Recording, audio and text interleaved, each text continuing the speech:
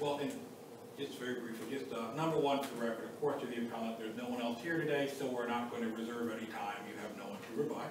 No, thank you. You have your full 15 minutes. Thank you. Secondly, arguments are being recorded. Make sure you introduce yourself when you start to speak. Stay behind the podium so the video can pick you up, and please speak loud enough for that to hear you. I don't think in this case you have really children or victims to refer to, but if you were, please refer to them by initial. Thank you so much. And you may proceed when you are ready to read your brief. Thank you, Your Honor.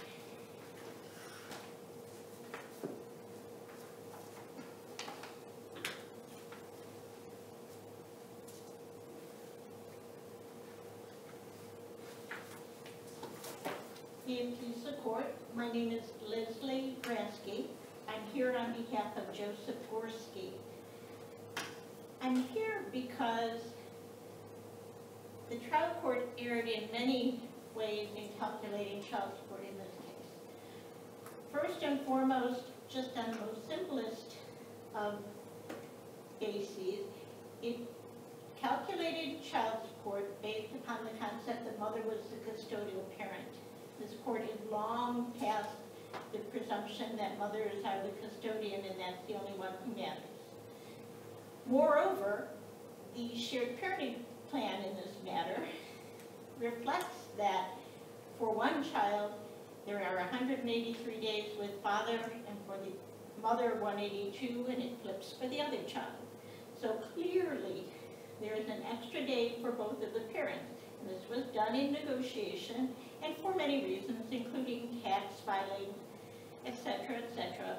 But it's clear that both of these parents should be treated equally in the calculation of child support. I don't own the court's program, so I go to the courthouse every time I do a child support calculation and intentionally use the program that the court uses. The exhibits in this matter will demonstrate that the court's version of the child support calculation, by giving mother the presumption of custody, deprived father of any credit for his child care costs. He has substantial child care costs because he doesn't work at the same school where the children attend. So on his days, when he is working days, he has a shifting schedule, but very often works days, he must take the children to a daycare provider who will then get the children to school. That has an expense. The child support worksheet designed by the legislature does not give you credit for your entire cost. It considers the tax benefit you receive as a result of claiming child care costs, and that means that he should have been credited with $1,300. Because the child support made its erroneous assumption, he was only credited with, I believe, $900, and mother was credited with $700. It may be reversed. I believe that he had a slightly higher employment income. So well, in your position that the court should have utilized split custody guideline in this case and did not, or? Well, it's not actually a split custody allocation.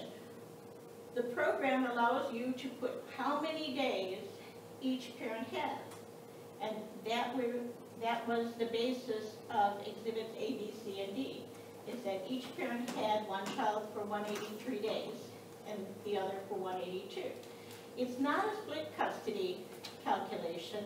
However, it's important because the allocation of the child care costs is followed by assuming it was mother. I guess I should have, had I realized what the court would do, done a child support calculation with the presumption that father was the custodian.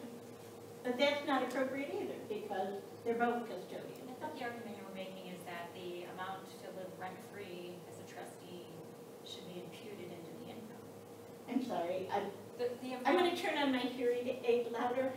I thought that if it helps, please. Do you want the amounts are wrong? Isn't that what you're arguing? That well, there's two arguments. Okay, so one is if you just assume that she makes 35 and he makes 55, it's wrong because it didn't give him credit for the child care costs. So it's just flat out wrong. So then she has the advantage of a $2,000 a month benefit for living in a house in Hudson with no rent, and actually with no utilities, but we didn't put that on the record, so no rent. No rent, and she's the trustee of a trust, and the house is trust property. That's It is. Okay. It is. And the magistrate specifically acknowledged that she lived there for free, and that was fair and equitable. Okay, it's fair and equitable. That's a good fee for running the trust for your mother and taking care of her. I have no issue with that. However, it is either income to her, in that it's the income from the trust, which I wouldn't have called trust income, but it's something. Would a fee for being a trustee be taxable as income? It would have been. Yeah. And this is tax-free. So it's yet another advantage to mother. Moreover, the parties lived in that same situation for 8 years prior to the divorce being filed. So this is not new business. It's not something that can't be repeated. This is how the trust works. It lets mom live there rent-free. So there's a couple of different ways to look at that. For one thing, you could say she has $24,000 of additional income. And I ran a child support calculation with that. And if mom has $59,000 of income and dad has $55,000, then mother has an obligation to dad, and that is on the second to last page of the exhibit, is $68.94, okay? If we just round it down and say they have equal income, because she doesn't have any child care obligation, and he does, she pays him less money, but she still would pay him something. She would pay him $29.17. If you do it accurately, she pays him. He does not pay her $485 a month. And that's significant because he's living in a townhouse with 2 bedrooms, which means that the opposite sex children are sharing a room. Guardian didn't have any trouble with it at their current age, but he suggested that that's something fathers should work on. Well, how does he work on that when he's paying almost $500 a month to mother, who has free lodging for a home where everyone has their own room and there's acreage? It's just not a result that is in the best interest of these minor children. Nobody wants to take away the benefits they have in their mother's home, but they have a right to have a nice home with their mother as well.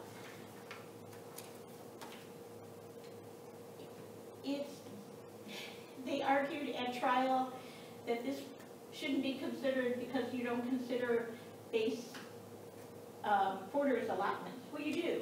The statute says you do consider that. They said it's not income. Well, the Supreme Court has said when you don't have to buy something because it's provided by your employer, and it is her mother, the trust, her employer, who's giving her free lodging, it's something she doesn't have to pay for because it's provided by someone.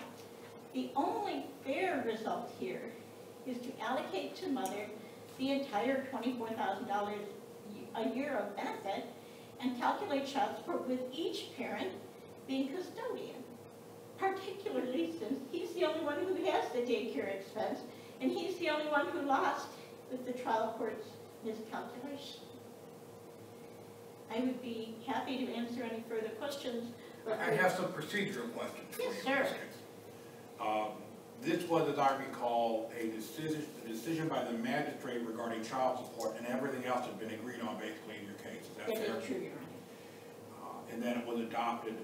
The same day the magistrate makes that decision, it's all wrapped up in the trial court's entry. And you saw me fairly recently on a similar case where the litigants go into court thinking that the magistrate's going to make a decision, and then you could make an objection to the court, and that was taken away, Right. and it was taken away here as well. So in this case, you did not object, obviously, to the magistrate's decision. because it wasn't a magistrate's decision. The only thing that was issued was a final judgment entry decree of divorce. In looking through the file, I could see nothing on the magistrate or the court's decision with the typical language from 53 indicating you have the right to object to that decision within 14 days. So is there anything in the record that included that you had the right to make that objection? No, Your Honor.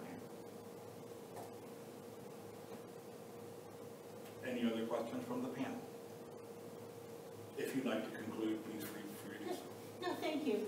On many levels, this calculation was just wrong. It deprives the father of credit for the daycare he has to provide, because he doesn't just get up in the morning, get dressed, pick up the children, and go directly to work with them. It failed to give him any credit for having to pay for lodging, where he's being urged to provide lodging for 2 bedrooms for the 2 children in addition to his own. It does not provide for mother's substantial benefit. A home in Hudson with acreage, it's not just a townhouse in Stowe near the kids' school. It's just not beneficial to these children to have one good house and one house where they live with dad half the time. Counsel, regarding the child care credit, you're not saying that they didn't plug that $3,000 into the child support worksheet, right? It is plugged in, and What you're saying is it's because of the disparity of income. no, Okay, go ahead. I'm sorry, I just want to make sure I understand the argument. no.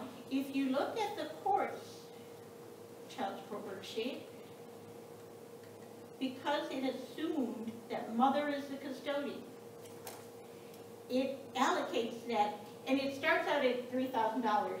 The algorithm designed by the state takes you down to $1,300 on a sole calculation. Okay, I think I understand. I just want to make sure. Yeah, So it's the designation as mom, or I'm sorry, the designation of father as obligor. it is in section 21, and it's at line I. Instead of giving him credit even for that $1,300, it gives him credit for $700. This is even better. Gives him credit for $700, well, 900.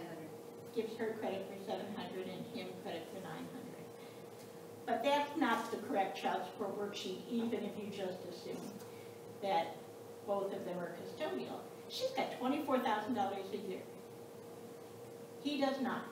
He's being urged to start looking for housing with 3 bedrooms when he's paying child support to the person who has the big cushy house with the acreage. It's not in the children's best interest to have to live at a low standard of living with one parent and a high standard of living with the other. He's not asking for his $30 or $70 from mom. He's asking not to go out of pocket, which is only fair and in the best interest of these children, so he can get the housing that the guardian ad litem recommended in the near term. If there are no further questions, I would say thank you and ask you please to reverse this. Actually, I'd like you to enter the appropriate judgment, but I suspect that this being a first appeal, that's not going to happen. But I would ask that you reverse this and remand it to the trial court for proceedings commensurate with this court's decision. Thank you. Thank you. On behalf of the court, I'd like to thank you for your presentation today. The court will take the matter under advisement and issue a decision in due course. That the clerk will mail a copy of that decision to you upon the day of its release, and also be available on the High Supreme Court website. With that, the court is now adjourned until